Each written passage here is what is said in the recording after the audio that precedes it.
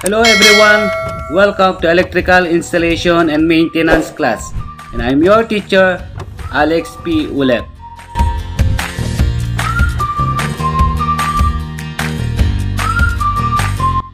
In this video, I will going to discuss to you the common electrical symbols used in making or drawing an electrical diagram or electrical plan. So please watch this video till the end.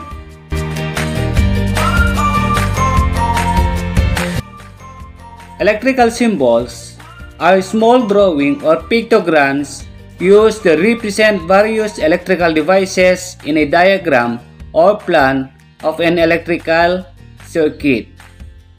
These symbols are used in sketching schematic diagram and electrical plans for numerous types of electrical works. Practically, any electrical fixture found in a house has a symbol that coincides to said fixture on an electrical wiring diagram. These are very useful guide for an electrician or electrical contractor, thus making the wiring easier to install as well. For example, a switch. How do we draw a switch? Sometimes we draw it based on the actual appearance. But when it comes to electrical diagram or electrical plan, there is a certain symbol that represents a switch. For an electrician to easily understand in the plan if what kind of fixture is that. Even our outlet, lamp, battery, plug, and even our electric meter in our house, there is a certain symbol that represents on these electrical materials and fixtures. Now, here are the common electrical symbols. First, conductor or wire. And this is used to connect the components in a circuit. And this is the common symbol. Whatever the size of it, the symbol is the same. That is a straight line in our electrical diagram or plan. Now, if two wires are connected, the symbol is like this. Two lines cross each others and with a dot at the center. If two wires cross each other but not connected, the symbol is like this. One line jumps to the other line, and that is the symbol for conductor or wire. Next, we have the outlet symbols. First is the duplex convenience outlet, a receptacle in a wall or baseboard for connection to lamps or other electrical appliances. This is the symbol and the picture. It is called as duplex because it has two sets of outlet. We have also the weatherproof outlet, a particular type of electrical outlet that is designed for installation outside the house. And sometimes we call this as an outdoor outlet. This is the symbol and the actual picture. Next is our floor outlet, an electrical outlet whose face is level with or access into a floor. This is the symbol and the actual picture. This outlet usually used in a computer laboratory. Next, we have the switch symbol. A switch is a device for making and breaking the connection in an electric circuit. Or we use usually this device to put off and on the light. Every house has this. The symbol is like this if we are going to make an electrical diagram. S1 if we are going to make an electrical plan. Electrical plan that we are talking about is the blueprint of a certain house or building where the floor plan were drawn and the different electrical devices were laid out. Next, we have the lamp or light bulb symbols. Lamp generates light when current flows through.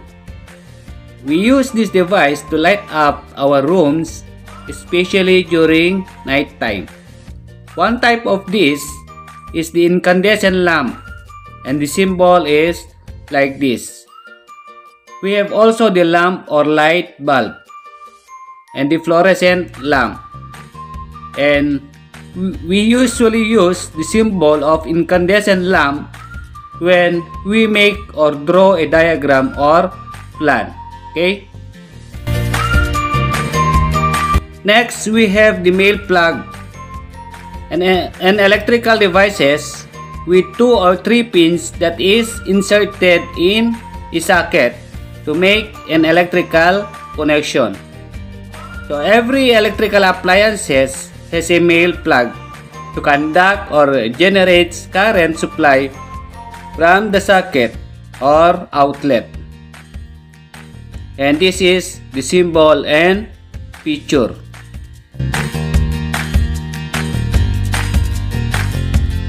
Next, we have the fuse. It disconnects when current above threshold, used to protect circuit from high current.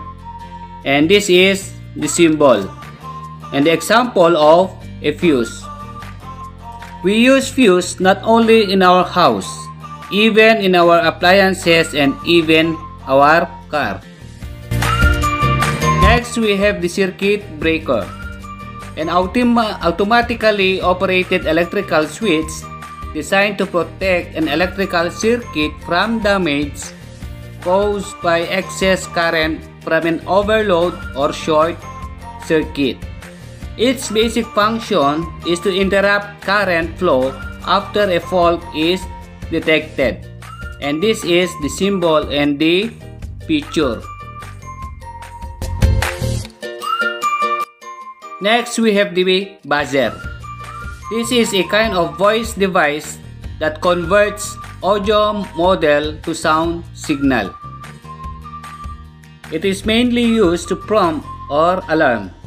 So that is the buzzer. Next, we have the speaker, a device for converting electrical energy in acoustical signal energy that is radiated into a room or open air. We usually found a speaker in our television, radio sets, and in a DVD components. And this is the symbol and the actual picture. Next, we have the power supply symbols. Most common power supply that we have is a cell. Cell is a single unit which converts chemical energy to electrical energy. It is usually light and compact as it has single unit. And a battery which consists of a group of cells. It can be a primary or secondary battery, meaning it is rechargeable or non-rechargeable. And these are the symbols. The battery that we are familiar with, and we usually use this in a wall clock, in the remote of a TV, in a toy car, is what we call as cell. A cell can produce an electric energy to a certain device in a short period of time, while a battery can produce or give an electric energy to a certain device in a long period of time. That's why this is used usually in our car. Next is the antenna.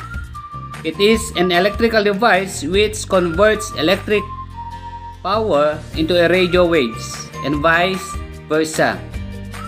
We use usually antenna to receive signals from TV and radio stations, and this is the symbol and the actual appearance or picture. Next is the resistor.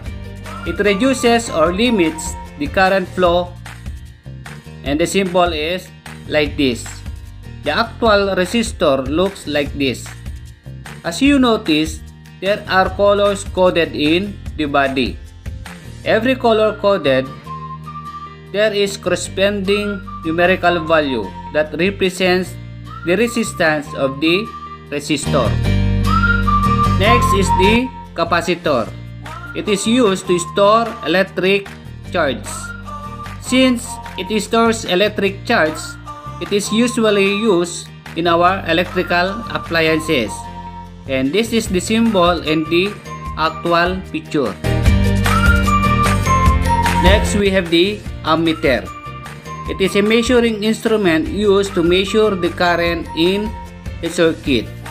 So this is the example of an ammeter and its symbol. While the voltmeter, it means an instrument used to measure the voltage in a circuit. And this is the example of the voltmeter and the symbol. Next, we have the galvanometer. It is an electromechanical measuring instrument for electric current. And this is the sample picture and the symbol. Wattmeter is an instrument for measuring the electric power or the supply rate of electrical energy in watts of any given circuit. And this is the symbol and the actual picture. And lastly, we have the kilowatt hour meter. The electric meter that measures the amount of electrical energy in kilowatt hour that was consumed in the house. And this is usually found outside of our house, and that measures our consumed current. And this is the symbol and the actual picture. So that's it. I hope you learned something in this video. Thank you very much for watching, and don't forget to subscribe and click the notification bell button to notify you for the incoming videos. See you in the next electrical installation and maintenance exploration. Goodbye.